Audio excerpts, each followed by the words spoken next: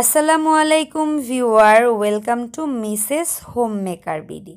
আশা করি সবাই ভালো আছেন। আল্লাহর রহমতে আপনাদের দোয়ায় আমিও অনেক ভালো আছি। হ্যাঁ বন্ধুরা, আজ আমি চলে এসেছি নতুন আরেকটি ভিডিও শেয়ার করার জন্য। আর আজকের ভিডিওতে আমি আপনাদের সাথে শেয়ার করব আমাদের সকলের অত্যন্ত পছন্দের এবং মাছের রাজা যেটাকে বলা হয়, সেই মাছটা আমরা কিভাবে কেটে বেছে পরিষ্কার করতে পারি তার সহজ উপায়। আই হোপ পুরো ভিডিও জুড়ে আপনারা আমার পাশেই থাকবেন। আর ভিডিওটি কেমন লেগেছে তা অবশ্যই কমেন্টে জানাবেন।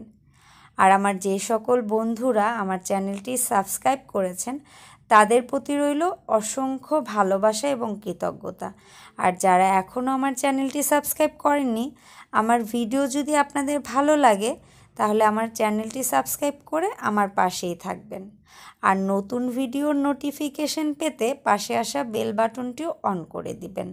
এতে করে আমি নতুন কোনো ভিডিও দিলে তা সবার আগে পৌঁছে যাবে আপনার কাছে। এখানে আমি প্রথমেই মাছ দুটোকে একটা বড় প্লেট বা সেনির উপরে রেখে স্পুন দিয়ে মাছের গায়ে যে আঁশগুলো ছিল সেটাকে পরিষ্কার করে নিচ্ছি। আমার কাছে দা বটি ছুরি দিয়ে এই মাছের আঁশ পরিষ্কার করার চেয়ে স্পুনের সাহায্যে মাছের আঁশগুলো পরিষ্কার করা খুব ইজি মনে হয়, যার কারণে আমি স্পুনের সাহায্যেই পরিষ্কার করে নিচ্ছি। আমাদের সকলেরই বোধহয় ইলিশ মাছ খুব পছন্দের একটি মাছ। অনেকের ইলিশ মাছ খাওয়ার কারণে অ্যালার্জির সমস্যা হয়, আবার কারো কারো কাটা বেছে মাছ খেতে প্রবলেমের কারণে ইলিশ মাছ খেতে অসুবিধা হয়। বাট এই সকল অসুবিধা থাকার পরেও আমাদের প্রত্যেকেরই বোধহয় অত্যন্ত পছন্দের একটি মাছ হলো ইলিশ মাছ। মাছটি খেতে যেমন সুস্বাদু, তেমনি মাছটি দিয়ে আপনি যেভাবেই মাছ দিয়ে রেসিপি করেন না কেন সেটাও অত্যন্ত সুস্বাদু। আমার কাছে তো ইলিশ মাছ ভাজা, গরম গরম ভাত ভীষণ ভালো লাগে। এছাড়াও ইলিশ পোলাও, সর্ষে ইলিশ, পান্তা ইলিশ এসবের তো জুড়িই নেই। আর আমাদের বাঙালিদের অত্যন্ত পছন্দের একটি উৎসব হচ্ছে পহেলা বৈশাখ। তখন পান্তা ইলিশের স্বাদ বোধহয় আমাদের জিভে লেগে থাকার মতো। আর পান্তা ইলিশ ছাড়া মনে হয় আমাদের পয়লা বৈশাখ জমেই না। তো কার কার ইলিশ অত্যন্ত পছন্দ সেটা আমাকে কমেন্টে জানাবেন। তো আমি এখানে মাছের আঁশগুলো পরিষ্কার করে নিচ্ছি। আর আপনারা যদি চান বটি, ছুরি বা দায় যেটা ব্যবহার করে আপনারা মাছের আঁশটা পরিষ্কার করতে চান আপনারা করে নিতে পারেন। তো আমি এখানে প্রথমেই মাছের আঁশ পরিষ্কার করে নিয়ে দেন আমি সিজারের সাহায্যে মাছের যে পাখনাগুলো হয়, যেটা দিয়ে মাছ সাঁতার কাটে, সেই পাখনাগুলোকে কেটে নেব। দেন আমি মাছটাকে সুন্দর করে ওয়াশ করে তারপরে মাছের পিসগুলো করে নেব। আর এই ইলিশ মাছ আমাদের দেশে কয়েক বছর যাবৎ খুব অ্যাভেলেবেল হচ্ছে, যেটা আমার কাছে খুবই ভালো লাগে। আগে তো নিয়ম শৃঙ্খলার অভাবে দেখা যায় এই মাছটা আসলে অনেকটা দুর্লভ একটা জিনিস ছিল। আর এখন সরকারি কিছু নিয়ম কানুন ফলো করার কারণে বা এই মাছ ধরার নিষেধাজ্ঞার কারণে বা কিছু সময় মাছ ধরা থেকে বিরত থাকার কারণে যেখানে ইলিশ মাছ কেনা কিছুটা সচ্ছলতা বা অসচ্ছলতার উপর নির্ভর করত, কিন্তু কিছু বছর যাবৎ দেখা যায় আমাদের দেশে ইলিশের ফলন খুব ভালো হওয়ার কারণে এই মাছটা এখন যে কোনো আয়ের মানুষের সহজলভ্য হয়েছে, যে জিনিসটা খুব ভালো লাগে। আর একটু মজা করে একটা কথা না বললেই না, আমার কাছে আজকে মনে হচ্ছিল যে আমাদের দেশে এখন পেঁয়াজের যেই ঘাটতি বা সমস্যা চলছে, আমার কাছে মনে হচ্ছে যে এখন পেঁয়াজের সাথে যদি ইলিশ মাছের কম্পেয়ার করা হয় তাহলে ইলিশ মাছ বেশি সহজলভ্য।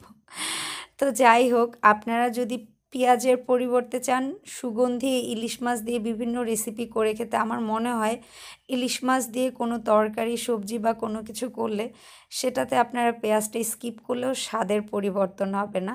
Just kidding. তো আমার মাছটাকে কাটার পরে আমি ওটাকে ওয়াশ করে আঁশগুলোকে সরিয়ে নিয়েছি। এখন আমি ট্রেডিশনাল বটি দিয়ে আমি মাছগুলোকে পিস করে নিচ্ছি। প্রথমেই মাছের মাথার অংশটা কেটে দেন হচ্ছে আমি মাছগুলো কেটে নিচ্ছি। আর মাথার এখানে যে পেটের মধ্যে যে অংশগুলো থাকে সেটাকেও বের করে নিয়েছি।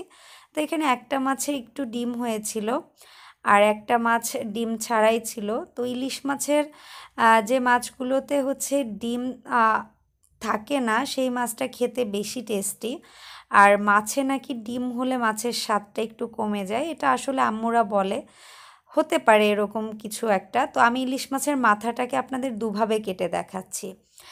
একটা হচ্ছে মাথার মিডল থেকে জাস্ট 2 ভাগ করে, আমি হচ্ছে এই ইলিশ মাছের ফুলকাটা খাই না, আমি যে কোনো মাছের ফুলকাটা ফেলে দিতে পছন্দ করি, আমার কাছে ভালো লাগে না। এভাবে করে একভাবে কেটে নিয়েছি। আর একটা হচ্ছে দুপাশ থেকে এই অংশটাকে দুভাগ করে কেটে দেন হচ্ছে গিয়ে মাঝখানে কেটে নিয়েছি, আপনারা তো দেখতেই পাচ্ছেন। আর ঠোঁটটা একটু কেটে ফেললাম। তো এই দুভাবেই আপনার ইলিশ মাছের মাথাটা কাটতে পারেন। আমি আমার আম্মুর কাছে এই দুভাবেই মাছের মাথাটা কাটা শিখেছি বা আমার মাকে কাটতে দেখেছি। আর ইলিশ মাছের মধ্যে কিন্তু পিত থাকে, সো সেটাকে কেয়ারফুলি আপনারা ক্লিন করবেন। আর এই যে ইলিশ মাছের পেটি যেটা বলে বা পেটের যে অংশটা, এটার ভেতরে যেটা থাকে এটাও খেতে বেশ ভালো লাগে। সো সব কিছু আমি পরিষ্কার করে নিয়েছি সুন্দরভাবে।